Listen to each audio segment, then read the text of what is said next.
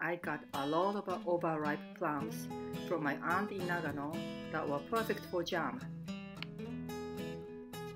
You need to remove black stem ends by toothpicks.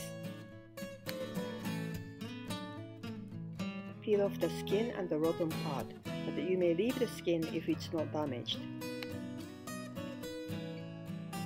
Plums weigh about 2.1 kg, so I use about 210 grams of sugar because I like sour jam. これを梅の煮立ったところにかけて。The plums get mushy quickly, and be sure to skim the foams because they leave a bitter taste. So this is how it looks like after boiling for 15 minutes. Let me taste it. It's sour, exploding taste. It's great. But let me add 40 grams of sugar to make it just a little bit milder. Remove the remaining foams and let it cool down. Strain the jam, in this case using a steel strainer. Using a wooden spoon or spatula, press the fruits through the strainer until only the seeds remain. So a lot of jam is made, and it's a nice orange color. It's 1250 grams in total.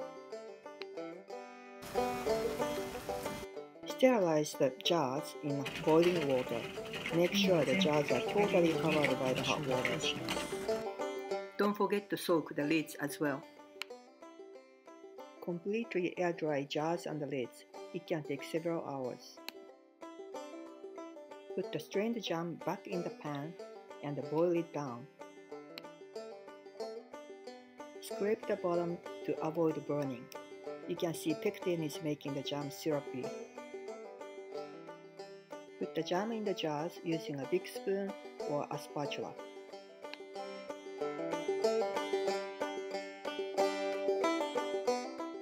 The jam boiled down to this much in the end.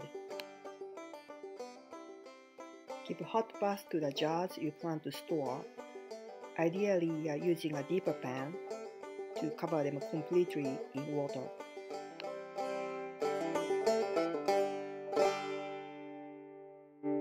The lid should pop when the air is vacuumed.